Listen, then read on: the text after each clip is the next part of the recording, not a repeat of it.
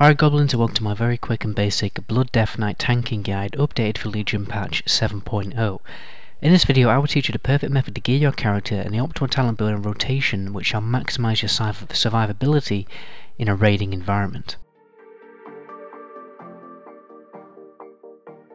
Let's jump into gearing. So the start priority for Blood depends on whether you're going to be a main tank or an off tank, because as an off tank then it is more beneficial to increase your DPS slightly.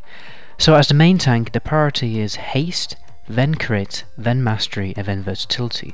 The reason why haste is so becomes so beneficial in Legion is because it reduces your rune regeneration, which means that you can cast your defensive abilities more often. So when your runes come off cooldown more frequently, then you can use those rune consuming abilities to generate runic power, and then obviously when you generate runic power you use that on Death Strike, which means more shields and more healing.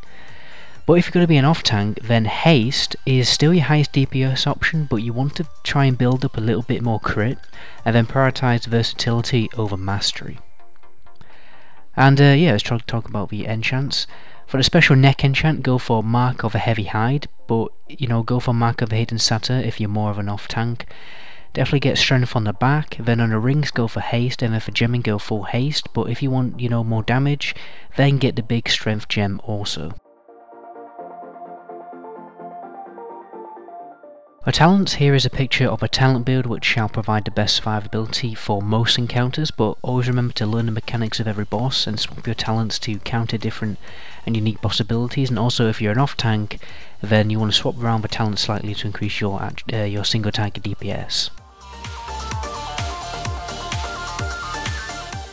So Blood Death Knight is all about building up runic power to spend it on Death Strike, which is your main ability for survivability. So what we're going to do firstly is retain Blood Plague on the target, since it heals you for the damage done, and this is you do this by basically casting Blood Boil. Use Marrow Mend to retain your Bone Shield stacks, right? So you need a Bone Shield stack like pretty much pretty high all the time. You don't want Bone Shield to be falling off. Use Death and Decay when you get a Crimson Scourge prop, because you may as well.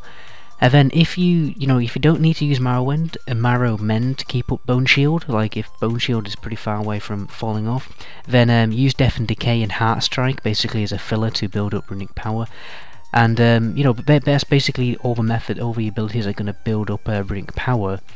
And then what you want to do then is you want to start burning away your runic power with Death Strike to keep yourself alive. And let's talk about some cooldowns. Use Vampiric Blood, just before you take basically big raid boss damage. If it's not available, then you need to build up a shield of Death Strike just before the big damage comes in. Use Anti-Magic Shield to mitigate Mig. What the hell does Mig mean? Big magic damage.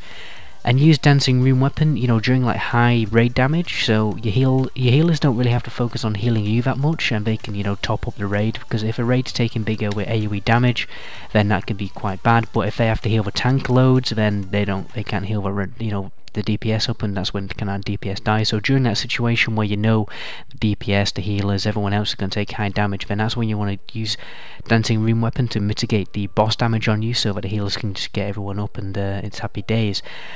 And obviously, while you are off tanking and not taking high amounts of damage, adjust your rotation to pop offensive cooldowns to maximise single target damage. But anyway, that is the end of the guide. Remember, these videos are only meant to be a very quick and basic introduction to get you ready for raiding. My name is the Meta Goblin. Until my next video, ciao.